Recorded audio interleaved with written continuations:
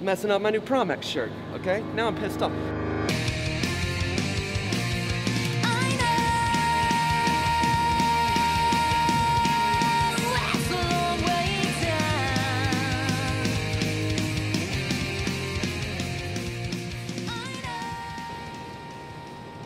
If you can see this angle right here, that's what I'm doing. This is not a combat drill. This is a learning tool. You can see that he's not going to be able to do it. Do it again.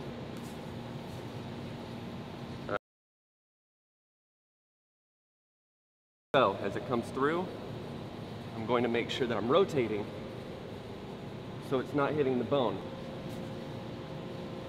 I've cut it. Now I'm in an area where I can be striking, I can be kicking, I can be kneeing, I can be hitting, I can do what I need to do because I cut it. I'm cutting it. Now he's right here. I'm not doing this. I'm simply pushing it into the cut. I'm keeping his arms separated off my throat. I've opened up his face to attack. I've opened up his ears to be grabbed, his hair to be grabbed, his head to be grabbed. I've opened up his body for knees, for kicks, here, all over the place, okay? Then I can grab. Most people block to do it. They block, and they're blocking.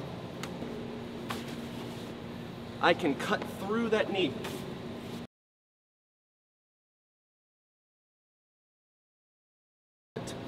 Right in here.